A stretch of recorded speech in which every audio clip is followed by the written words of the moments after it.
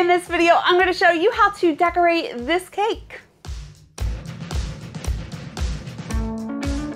Hi, it's Karolyn. If you want to learn how to bake and decorate amazing cakes, then I would love for you to join me by hitting subscribe and the bell.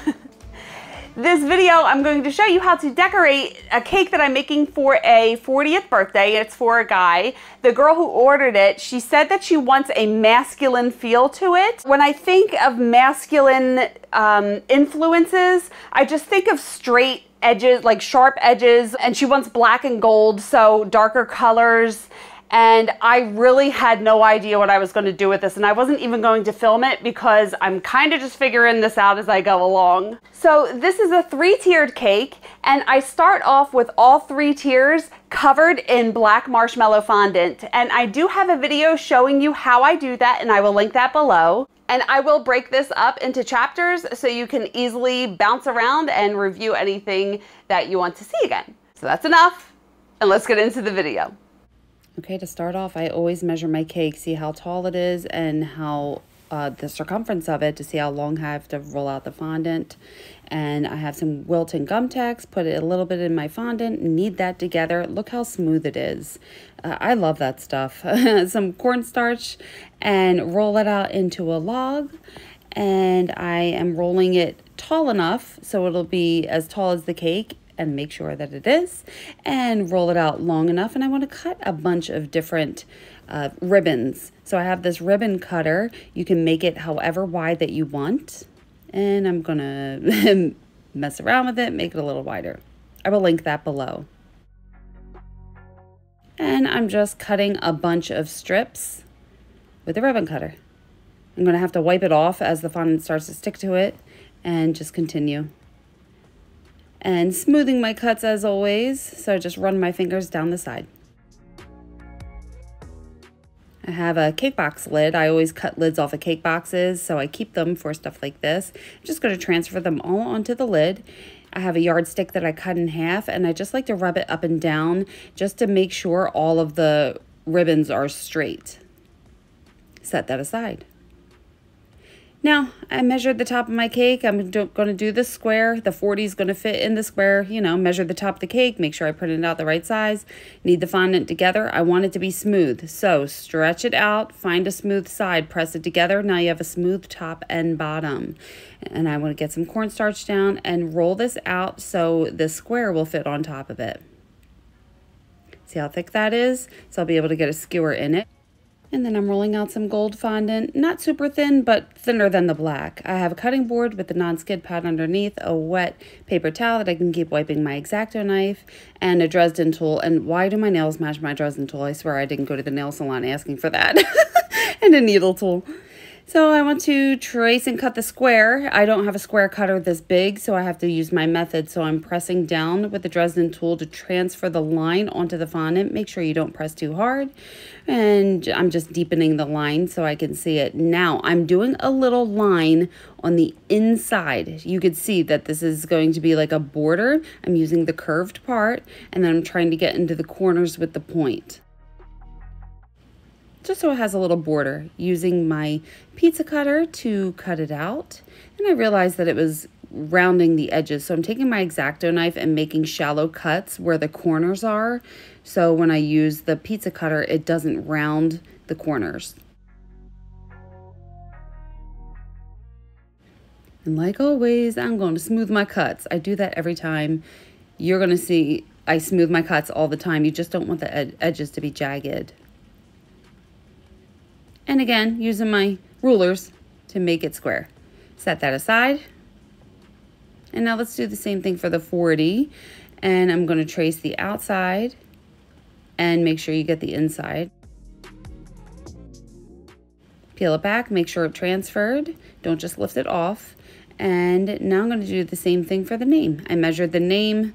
I don't want the name to be really big on the cake, so I printed it out small. Trace, cut, and smooth. So I am doing a shallow cut first. I'm not just dragging it all the way down to the board. I'm putting the tip in and making a line. That way I can follow the line and cut it out. If I make a shallow cut first, I won't mess up the fondant. And like always, you guys, I always say that, but I'm smoothing my cuts. Use my tools, press the fondant back down, and make your cuts look pretty. Always cut the inner pieces first. It's so much easier to cut the inside pieces before you cut it all out of fondant.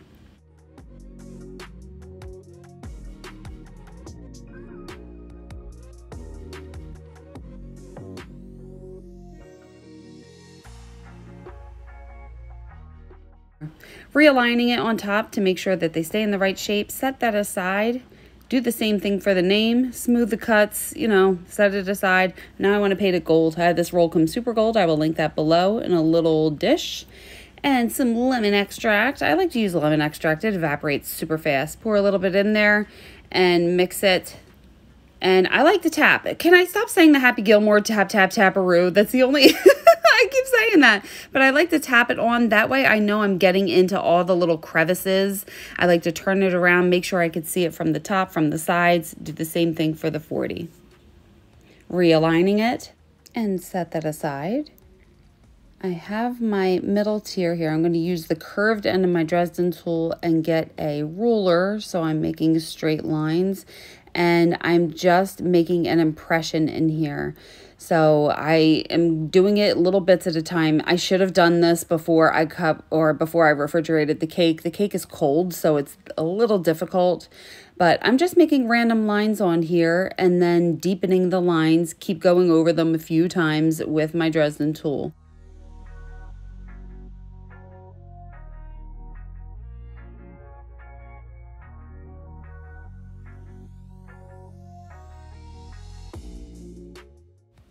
Once I have all the lines done, I'm just refining them. I'm using the thicker end and just deepening that and sticking it back in the fridge. I need a little more gold mixed with a little more lemon extract. And now I want to paint this. Holding my hand, supporting my hand with my other hand. I have a really thin paintbrush. Why couldn't I think of that word? And I am just painting all these impression lines. Why did I say it like that? Gold. So it takes a couple coats and a steady hand. Don't drink any coffee before you do this. And I'm just trying to paint this. It is a little bit of a lengthy process, but once they are all painted, then go back over. When you do the second coat, it's really going to make the gold pop.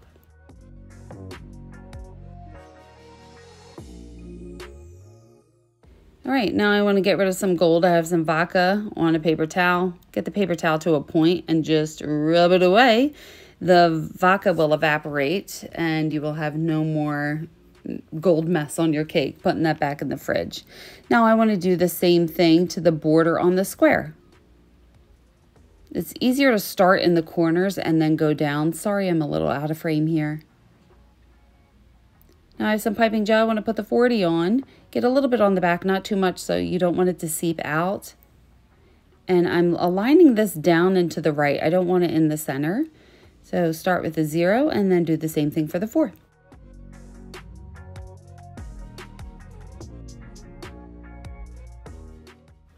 And now I have a skewer. Like I always say, I'm twisting it in there. I'm screwing it in. I'm not jabbing it in. Don't jab it because you're going to distort it. So start in the very center and I'm twist and push, twist and push. I need to stop saying that.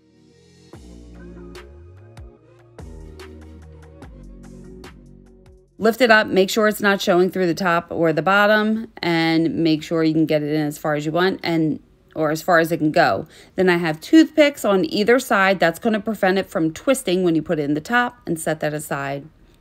Now I'm rolling out some black fondant, a little thicker. I'm making the squares. Some gold fondant. I'm doing the same thing, making it smooth front and back. Roll that a little thicker. So I'm rolling black and gold fondant out at different thicknesses. Is that the right word? Thicknesses? And then I'm grabbing some square cutters. I will link that set below, and just cutting out a bunch of squares and smoothing my cuts.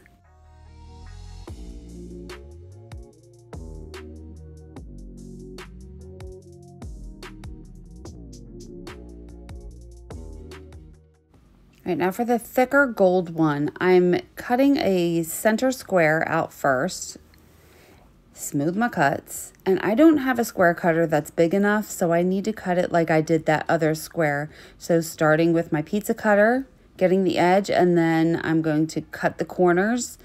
That way I don't round the corners. So cut them first with an X-Acto knife and then put your pizza cutter through.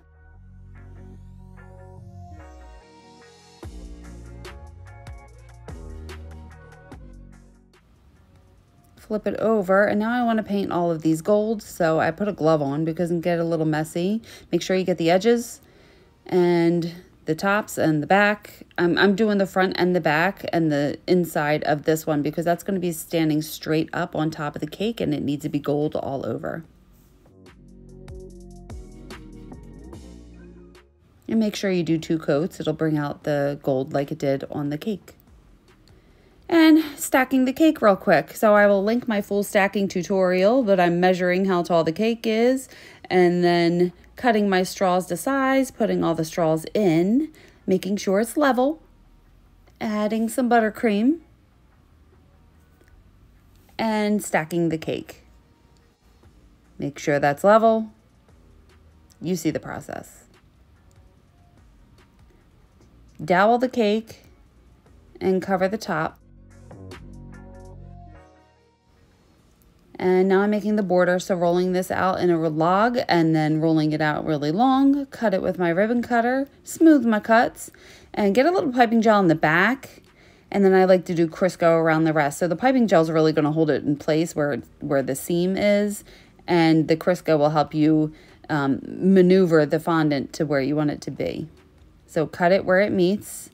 And then I take a little palette knife that looks ridiculous. Let me slow it down. And I'm just pressing it down, making sure that it's even. And this looks a little gray. So I'm taking some Crisco, some shortening on a paintbrush and wiping it on there. And when you do that, it makes the black the same color. And take a paper towel and wipe the Crisco away. It's going to be a little shiny, but the Crisco will set into the fondant. Now I'm trimming the bottom, get rid of the cornstarch on the back, and that's too tall, so I want to trim these. I want them to stick out a little bit over the top of the cake, but doing the same thing. So I'm getting rid of the cornstarch with a dry brush. I'm going to do that over the sink, and then cut these all to the same size. Got a little bit of piping gel, and I just want to put it on one side, not all the way up to the top because it's going to be sticking out over the cake, and then press the side with the piping gel onto the cake. See how it's sticking out a little bit on that right side? Because we're going to slide that one in, so they're going to overlap a little bit.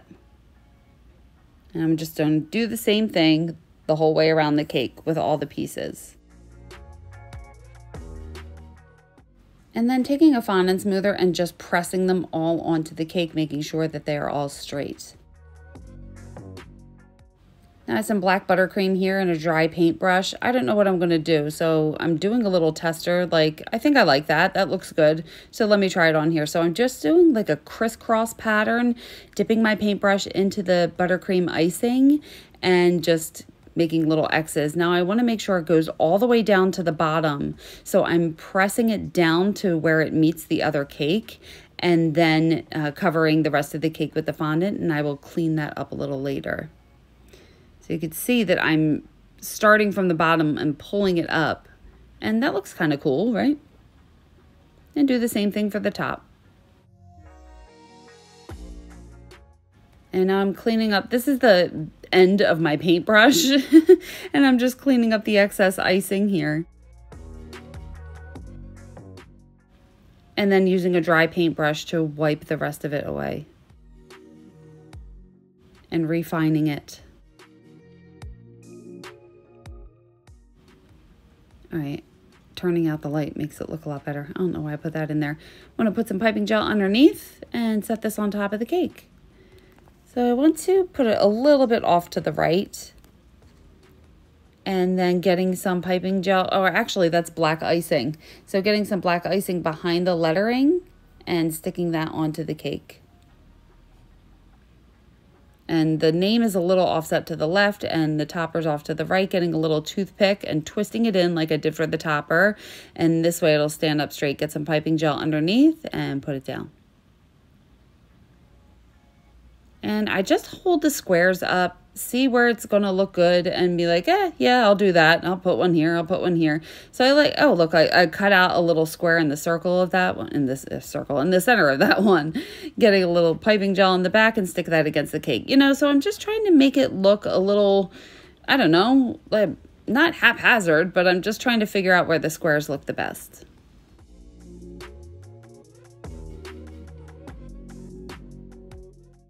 And now I have some Crisco, and I just want to get rid of, like, these panels. They look a little too gray. So again, I'm adding some Crisco, and then I take my paintbrush that had the Crisco on it to wipe it off. Now I have a paper towel. I'm wiping it off, cleaning the board like always, and then take a dry paintbrush and run it over all of them again. So this way it just deepens the black, makes it look better. And there's the cake.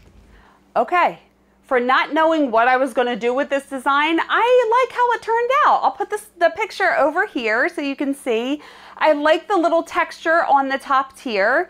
And with the lines, I was thinking about, well, first she asked me to do a gold stencil, and I was a little scared because I've never done gold stencil before, and I was worried to even try, because if I tried to put some stenciling on there and then some gold and it didn't work out, I have to scrape it off, I'd ruin the fondant, and I just didn't want to take that chance, as my boyfriend would say with his British accent.